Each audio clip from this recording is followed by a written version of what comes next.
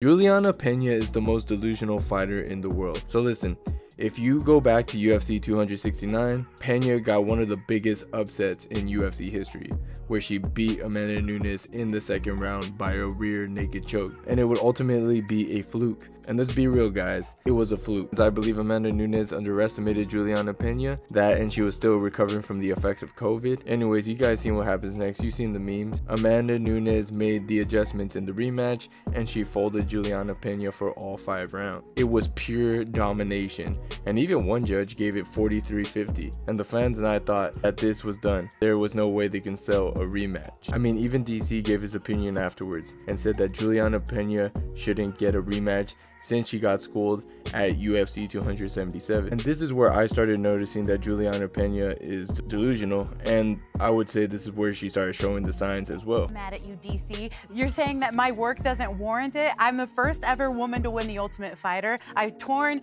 4 out of 5 ligaments in my knee and came back from that, actually both knees. I gave birth and had a baby and came back from that. I have been— Yep, you heard that right. Julianna pretty much said that she deserves a title shot because I gave birth. She couldn't even justify a good reason for the rematch with Nunes. And eventually the fight was announced for UFC 289, and afterwards Pena and Nunes would have a dual interview. You know, maybe I have to be the bad guy, but it is all coming to an end. Let's use reason and logic. How can I win this fight? I can win by knockout in rounds 1, 2, 3, 4, 5. I turn the best striker in the division into a panic wrestler. What?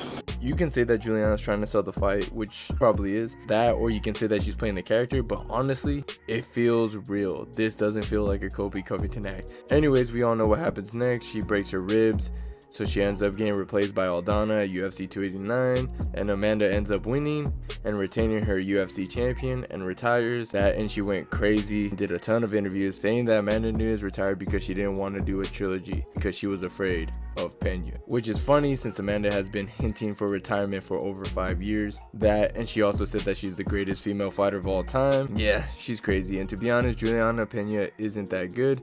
If you look at her record, she has no wins over anybody currently in the UFC. All the fighters she beat have either retired or moved on. But hey, if you ask me, the division needs someone like her, because if you look at the 135-pound division, it is dead. There is no star power anywhere except for Julianna Pena.